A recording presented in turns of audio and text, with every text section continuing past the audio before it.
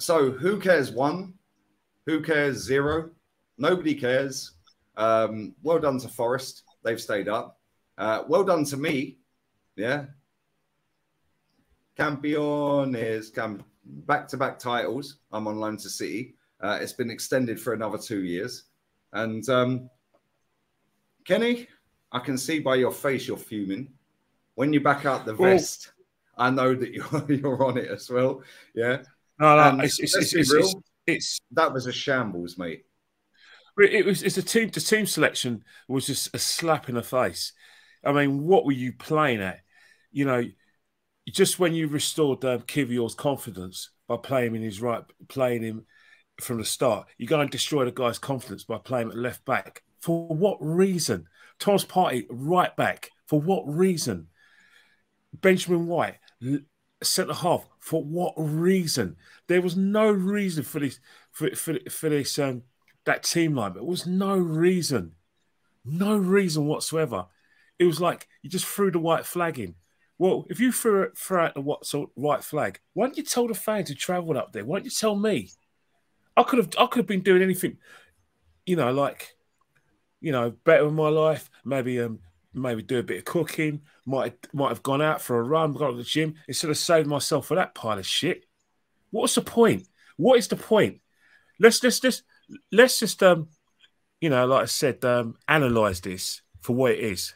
Today was meant to be the day that we, Arsenal, were meant to go and cement and crown our title challenge today, because that is the game that we earmarked, because we were 8 points clear, or theoretically 5 points clear, as the day we will clinch the title, the 20th of May. That is why a lot of Arsenal fans have made advanced travel on East Midlands Railway. They made advanced bookings for match tickets, because this was meant to be a coronation for Arsenal Football Club. But instead, City have won the title without kicking a ball.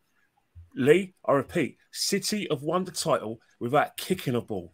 The team before the 5.5, 6 weeks ago, we were 8 points clear travelling to Anfield. 100%. For 93% of the season, we were leading the title charge. The title was in our hands. We only had City to play.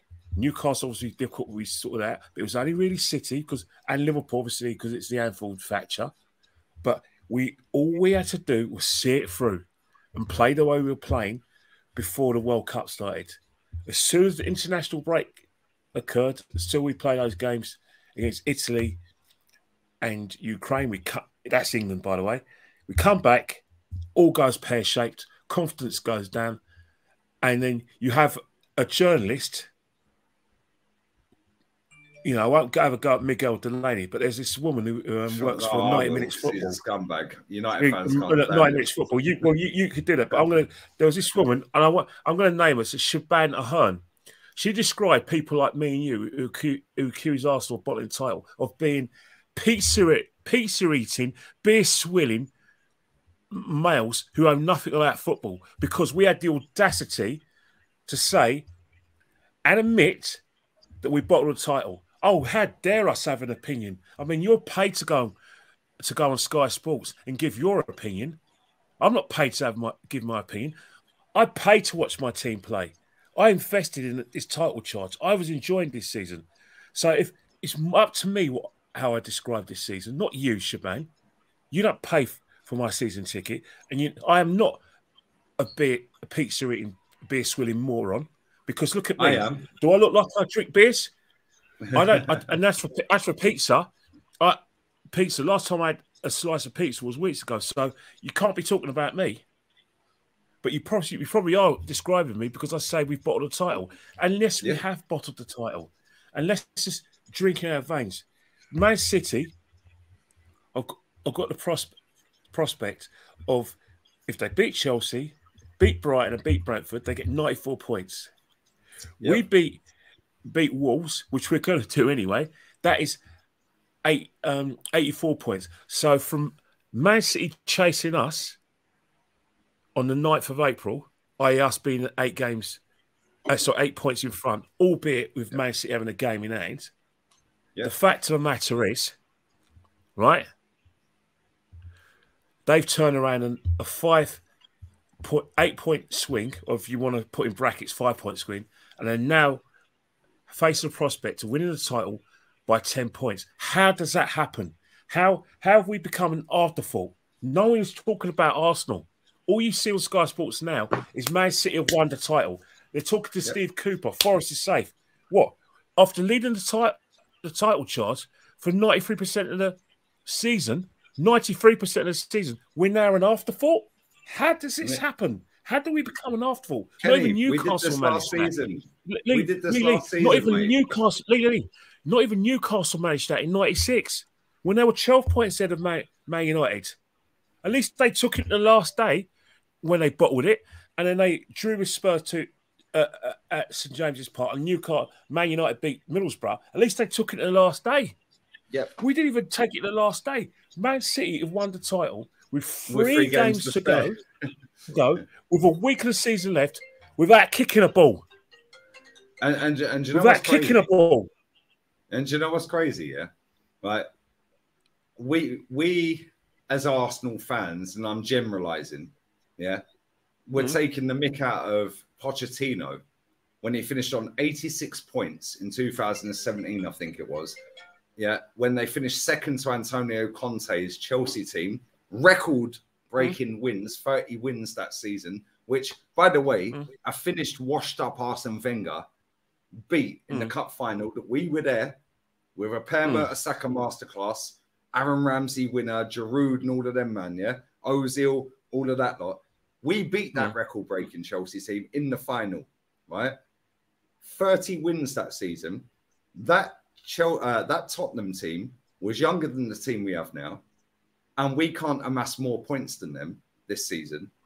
And not only that, they've spent less, right? And put on more pressure to Chelsea than we've done to Man City. Even though we were leading the league, they actually had a go and were in it until the death. That's the thing, Lee. How did this work? How does that team selection work? It's like you threw in. So basically, the Chelsea performance at the Emirates Stadium 2.5 weeks ago was a false dawn. That brilliant away performance against Newcastle was a false dawn. So basically, as soon as the team puts it on us and goes a goal in front, that's it. Game over. Just like Brighton last week. We've seen this under this manager since day one. Yeah, look at Burnley. Yeah, I know. You go to every home game, Kenny, yeah? Right? You go to every home game, yeah? You've seen us get embarrassed 3-0 by Aston Villa at our ground, yeah? That went back to 1928, the last time that ever happened, yeah? You've seen Burnley beat us since 1974, first time. Leicester, Wolves. Who was the other one? Leicester, Wolves, Aston Villa, Burnley, yeah, Brighton. That was their biggest win. We all witnessed it. You've been there for all of this capitulation, Kenny. Yeah, but the fact is, despite all of that, we got ourselves in a situation where before Christmas, we got the record amount of points amassed for that amount of games, where we only lost once to Man United, lost once to Southampton. That is a title-winning team. No matter what Drew Southampton, what anyone says, no matter how much they try to convince you, right, that at the start of the season, you would have taken, this 81 points and finished second behind a brilliant Man City team. I'm not an idiot. I know Man City are a great side. I know they're a great side. But let's not change the subject. Let's not change the subject. We were leading the title charge for 93% of the season. Man City were nowhere, okay? No matter how much... they could have won every game, but every time they won, we responded and we created a gap. Not a small gap, a wide gap. Basically, they needed at least 2 wins to overhaul us. That's what they needed to do.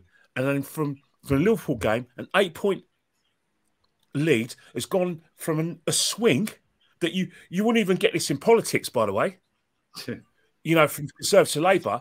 But that swing from 8 points to the extent that they've now, in the last straight... That's you're being elected. But last straight, to 10 points. So basically, this is a case of me going in a 100 meters final in the Olympic Games with 90 meters. Sorry, 90 meters. I'm 93 fresh in the meters. field, and I get a hammy. Yeah, 93 so meters, basically, then you trip over. But even so, I'm 93 meters. So I'm in a straight. Then I get a hammy, and then I get gapped, and I finish last when I'm first. That's exactly how it looks like. Why can't people own this? We have thrown the title away. All right, City were chasing us. They didn't even have to work hard to chase us down. Why can't people just what? Have I gone mad here, Lee? Why are people saying we haven't you ain't gone mad? But why are people getting angry? But Lee, why are people getting angry when we say we bottled the title? Because the PR, we couldn't beat Southampton. The PR we couldn't and the public speaking, the look, the way the club have dressed this manager up. Yeah, this manager looks the part. He talks the part. He is a great public speaker. Yeah, he uses big words like unprecedented and transmit. That's the thing, Lee. We've bottled it's the second time. Let's be real with it. But that's the thing. We're trying to. All three of us gave this guy the benefit of the doubt. We agreed with a lot. We enjoyed this season. Up until this season. But the fact is, we wanted. The fact is, this is the second time this has happened. Last year it was the Europa League, which we basically stole at the jaws of the Champions League, and now this season it's a pattern. You know, if you go on Twitter right now, the people that were gassing up this season are now using boxing terminology as Arsenal has still got a glass chin. These are people who are backing a manager. These are people that are back in the whole people that process. Are backing this manager, what's going on here? I don't believe the shit they're talking. Yeah, and they agree with a lot of what we say, but they don't want to put their head above the parapet because they see the abuse we get. They got nothing to lose. The abuse we get, Kenny. Yeah, but I'm telling you now, next season, this fan base will get that manager out because they cannot continue the facade for much longer. And then when he does get sacked, which ultimately he will, because that'll be the fourth seat. He'll be sacked by Christmas, right? We'll be embarrassed in the Champions League, right? When he eventually gets sacked, they can't chat to us. And we wished, we wanted, and we hoped, and we believed, and all three of us, me, you, and Jez, yeah, Matty as well, Northside, Curtis, Deluded, anyone else that didn't believe in this manager, all of us were on board. All of us at some point in this and guess what, Lee?